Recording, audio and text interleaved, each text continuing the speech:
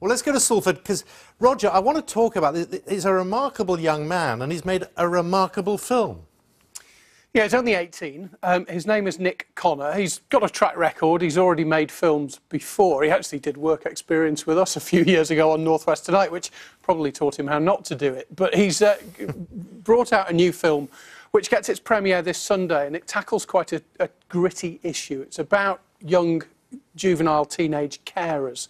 It follows a single mother who has a stroke. There's quite a graphic scene. It's only a short film, 38 minutes to go into festivals and whatnot, but it has quite a graphic scene where the mum has a stroke in front of her 7-year-old son. And the film then follows through the process of caring for the mum with the 7-year-old son and a teenage sister. The teenage sister's not much interested because she's got other things going on in her life, socialising with her friends and what have you. And it tends to fall onto the 7-year-old boy's shoulders to look after his mum.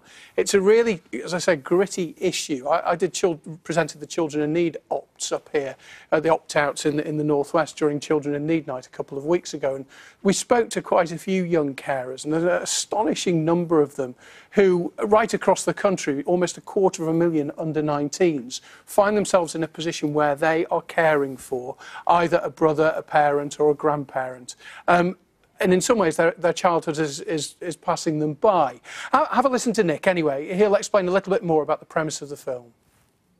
So Cottonwool sort of follows a young mother who's a single mother, and she suffers a stroke. She survives it, and her 2 children are sort of left to care for her in a way. The younger boy, who's only 7, sort of struggling on his own, while his older sister sort of going out and having a drink and not really caring about the situation. It's sort of how the family come together to, you know, try and fix it, and if they do, and how community reacts as well. The statistic is 243,000 child carers in the UK, so it's actually England and Wales, under the age of 19, and then it's like 22,000 child carers under the age of 9, which we're sort of representing through the young child in the film.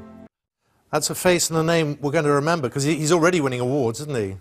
He is. I mean, the young boy you saw was in The A Word, the young actor who plays the 7-year-old. So he's already been on primetime BBC One. But you're right, Nick Connor.